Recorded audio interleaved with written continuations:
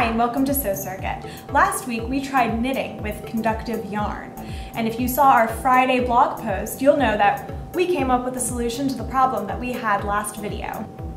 Knitting with regular acrylic yarn and conductive thread at the same time as though they are one stitch will help the conductive thread take its shape. Make sure that while you're knitting, you go through both the conductive thread and the yarn.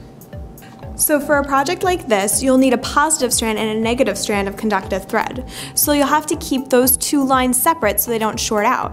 For a project like this, what you might want to do is stop using the conductive thread, cut it while you're knitting, and then use another piece once there's a space where those two strands won't touch. What types of knitting projects have you tried with conductive yarn? Let us know in the comments and keep up to date with more Sew Circuit content every Friday.